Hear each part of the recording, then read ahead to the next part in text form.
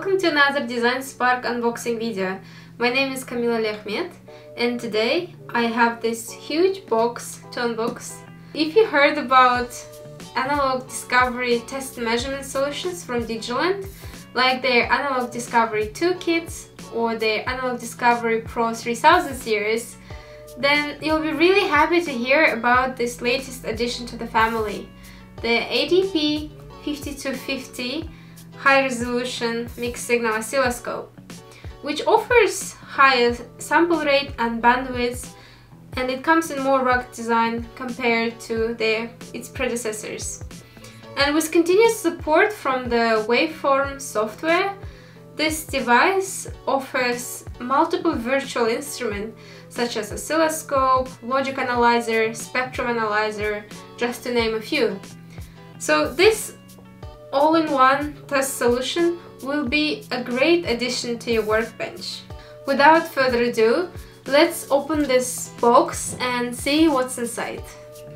So this outer box has the ADP5250 in a protected foam. So I'm just gonna put it here. There's some leaflet with instructions which shows some initial steps that you can do when you're setting up, and also some description of the different components of the device. And also you have the box with different accessories that you might need when you're working with the oscilloscope. So I'm just gonna put this box down. Let's take the foam out as well.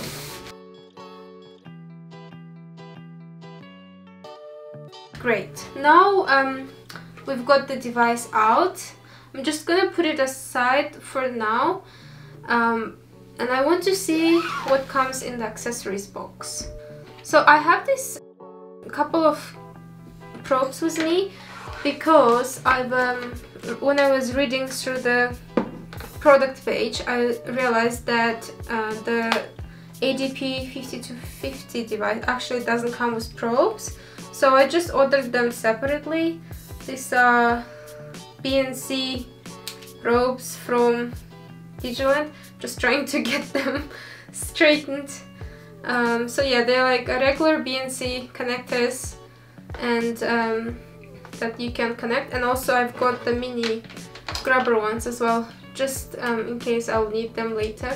So I'm just gonna put them aside, but those don't come with the device. Let's see what actually does come. So I have everything in this bag, so again I'm gonna put the box aside. So let's see.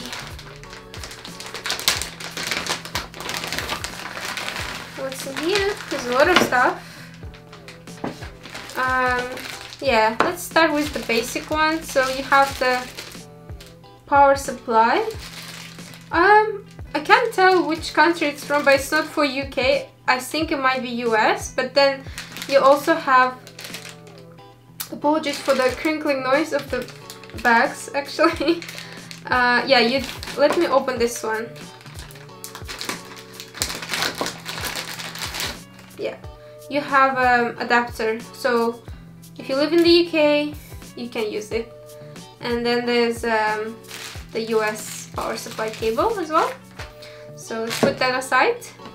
And we also have so actually let me get scissors and I'm gonna cut through this bag, because yeah, I don't see any other way I can open it. I actually have my scissors here on my workbench, so that's very handy. So I'm gonna cut this. And so this is the, yeah, so it says USB A to B cable, which we are gonna use to connect this device to our host PC. If you are not familiar with Analog Discovery oscilloscopes, they are USB based, so you would need to connect them to host PC and download software to be able to access all the different types of instruments. So I'm going to put this aside, we'll use that later. Oh, there's another adapter. I assume this is for European plugs. We also have cable, MTC cables that we can connect to the logic analyzer bit.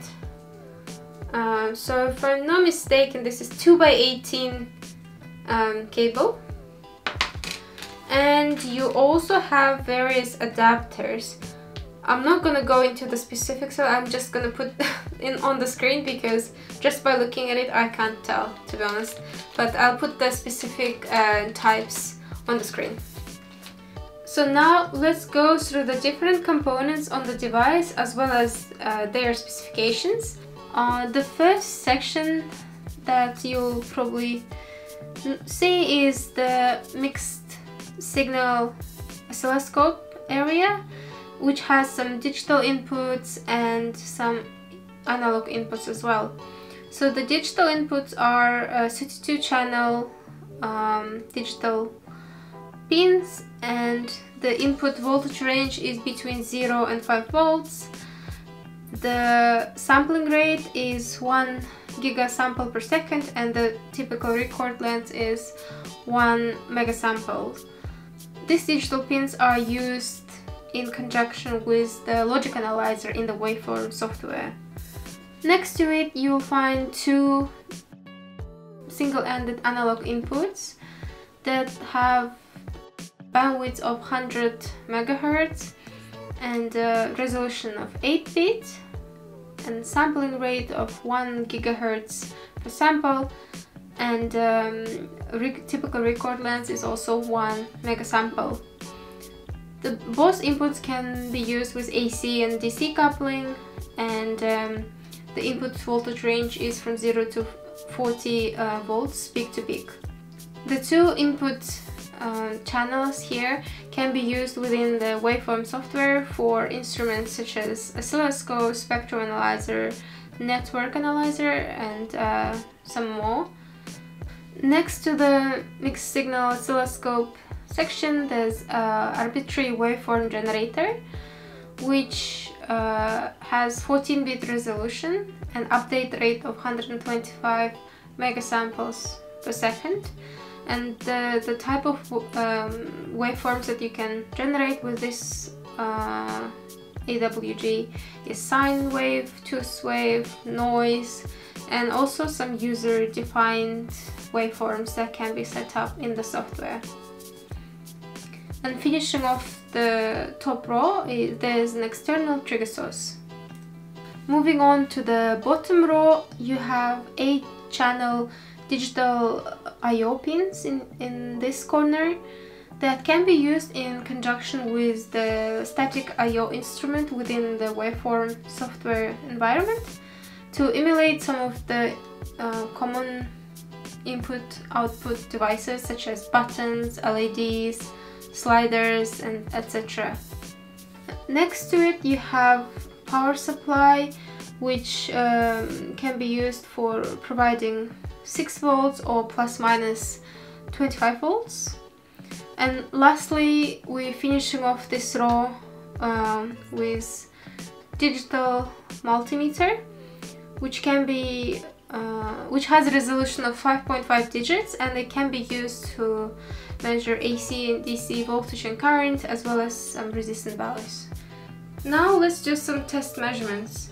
So I have the ADP5250 connected to the power supply, and I've used the USB cable provided with the device to connect to my laptop, where I already have the Waveforms software installed, but I'll make sure to leave a link to the area on Digilent's website where you can get the software and install it. Yes, in terms of hardware, here I'm doing a very simple setup.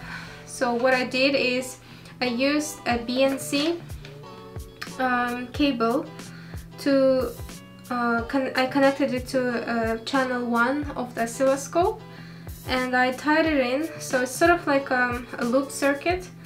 I tied it into Waveform Generator, and I used BNC to a micro grabber cable, and I connected the 2 grounds and 2 signals together. So the idea is we're sending signal from AWG and we're measuring it from the oscilloscope. So let's start by opening the Waveform software, and when you do that you will see all of the different instruments that are available through this software on the left. So you have oscilloscope, waveform generator, power supply, multimeter, data logger, logic analyzer, static I/O instrument, and then you also have spectrum, network and impedance analyzers, and you can also upload your custom scripts. So for this test, let's open the waveform generator and open the scope. So right now they're both off, so we're not getting any signal. Let's turn the waveform generator. So we're just doing a simple sine wave with a frequency of 1 kHz. And if I go to scope and turn it on, voila, you have your first measurement done with this device. And what we're getting is a sinusoidal signal on the channel 1. And with all of that, I'll probably end the video here. This is an incredible device that I am really looking forward to be using in my own workbench. As always, thank you so much for watching, and I'll see you next time. Bye!